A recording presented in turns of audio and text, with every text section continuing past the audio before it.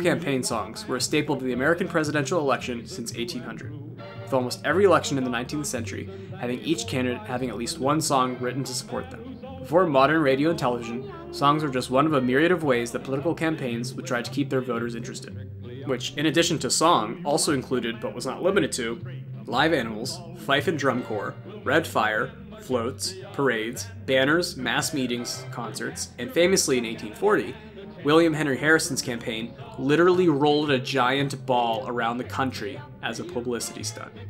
Simpler times. And while many of those campaign ideas have survived for 2 centuries, sadly not the ball. The original campaign song reached its zenith in the 60s and 70s, and then slowly started fading into obscurity. Yes, while there are still songs played by campaigns today, no major candidates are having completely new compositions made or are adapting already existing music by changing the lyrics. Come on, man! But of course, to understand why this extremely catchy medium died out and was replaced by the unoriginal songs of today that have zero political connotations, we need to first actually define what a political campaign song precisely is, and then go back to the first golden age of political songs to understand their eventual fall from grace. I had to create 3 categories with which to define political campaign songs, as I could not find any previous research on the topic. They are: 1. Completely original. Songs where everything was composed and written from the ground up for the purpose of the political candidate running. 2. Adapted. The lyrics of an existing song were changed. Most common in the 19th century, they would take folk songs and change the lyrics to suit their candidate. 3. Unoriginal. Use of an existing song in its entirety, with no political connotations. I will mainly be discussing the first 2, because they are usually more interesting in how the lyrics relate to the candidates themselves, and also the fact that they never really happen in modern-day politics. The 1840 presidential election is regarded by some for being the campaign that kick-started the widespread use of song, and some would say other modern campaign techniques as well. While songs have been used before in American presidential elections, they were not as numerous nor as impactful as the songs in the 1840 election. A notable example from the 1840 Democratic candidate Martin Van Buren is the seemingly innocuous parody of Rockabye Baby. But when listened to, instead of being a lullaby, the lyrics were altered to blatantly call out his opponent as being a drunk hermit. Or cry and drum, he sits in his cabin a-drinking bad rum. This is just one of a score of attack songs deployed by both campaigns, almost akin to modern-day attack ads.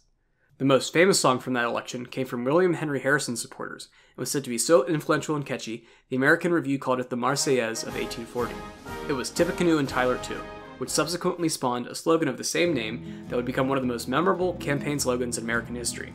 Written by a jeweler in Ohio, it toured across the country with its catchy and extremely clever lyrics, referencing everything from the giant ball to Tippecanoe, Harrison's nickname picked up from his victory at the battle of the same name, Tippecanoe. But unfortunately for us modern listeners, Tip and Tie was the last great campaign song for over a century that had any perceived impact, with most others falling into obscurity.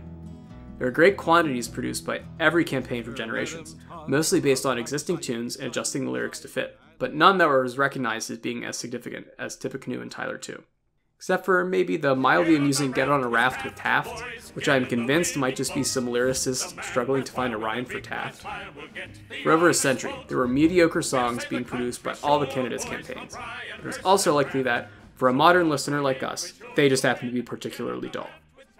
But in 1952, the first television commercials were deployed to support a candidate in the presidential election.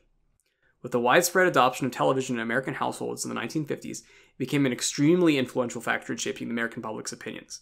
The medium was therefore quickly adopted by politicians. One of the most frequently played ads in the 1952 election cycle happens to be an animated jingle.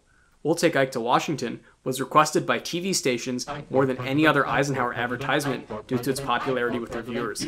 Its popularity and catchiness was probably helped by the fact that it was composed, animated, and produced by Walt Disney Studios. The Disney advertisement was the only piece of music written for Eisenhower, as he was lucky enough to have Irving Berlin, possibly the greatest songwriter and lyricist in American history, incorporate They Like Ike into his latest musical at the time in 1951. It had a similar goal to the Disney jingle, as it was trying to convince Eisenhower to run for president, as he was extremely hesitant about getting into politics. And while it is impossible to say what effect these specific songs had on the American public, it is safe to say they at least had some role in convincing Eisenhower to run for president in the first place. It was not just the Eisenhower campaign making television advertisements. His opponent in the general election, Adlai Stevenson, also produced some interesting ads. They obviously did not have Disney's top composers on their side. This Stevenson ad from the 1952 election is sung to O Tannenbaum, with the lyrics changed to fit the candidate. The first line may be the worst rhyme ever put to song, rhyming Stevenson with believe in sun. Vote Stevenson,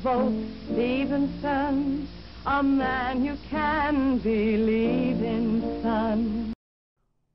Most would probably say the Eisenhower song was much better written when compared to Adlay's ad, even regardless of the cute animation. Eisenhower crushed Stevenson, winning 39 out of 48 states in the 1952 presidential election. Adlai came back for round 2 in 1956, again running against Eisenhower in the general election, this time with some slightly better jingles with accompanying animation.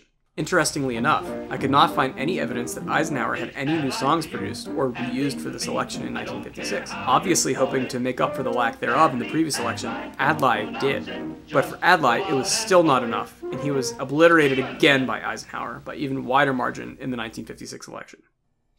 But the original contest between Stevenson and Eisenhower in 1952 opened the floodgates to a renewed interest in political song due to its effectiveness and, in some cases, its effectiveness on television. The presidential campaigns clearly recognized this fact, as every campaign for the next 28 years would have at least one original campaign song, all stemming from the 1952 We Like Ike ad by Disney. The next election in 1960 was essentially to decide if Eisenhower's heir, Vice President Richard Nixon, would succeed him or be replaced by a Democrat. Nixon was essentially unopposed, whereas Kennedy had to fight for the Democratic nomination. While Nixon did have a campaign song written specifically for him while facing Kennedy, it was not deployed as a television advertisement. Titled Vote for Nixon, it was a mass-produced vinyl that was likely sent to potential voters or donors, while Kennedy's campaign took a cue from the success of the Citizens for Eisenhower song and released a jingle advertisement that is possibly the top contender for the most memorable, catchy, and effective campaign song. It was upbeat, drilled the candidate's name to one's skull, and left one thinking about it for hours. Almost the perfect advertisement. The group that can be seen at the start of the ad, Citizens for Kennedy Johnson, was a subset of the larger Kennedy campaign.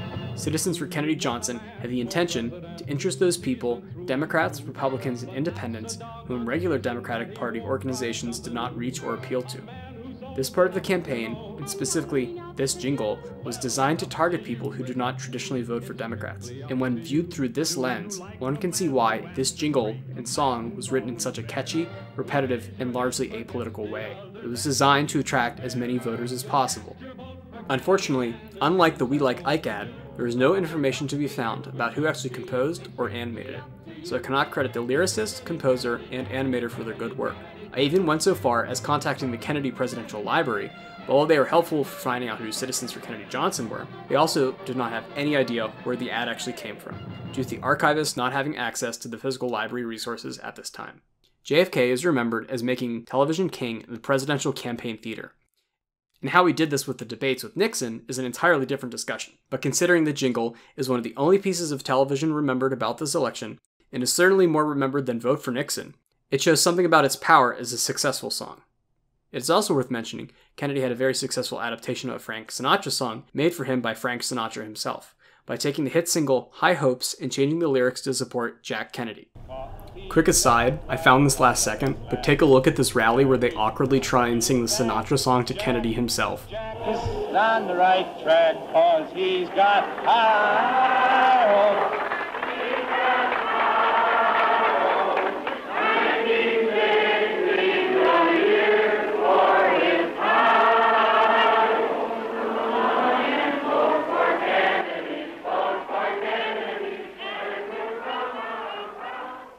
With Kennedy having Frank Sinatra and an extremely catchy jingle on his side, it was almost impossible for anyone to come after him in regards to political campaign songs.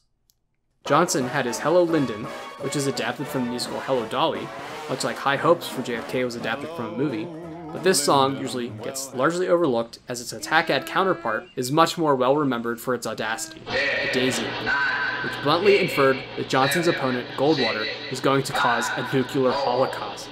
So of course, this is the ad people in history remember, and not the very non-offending Hello Lyndon song.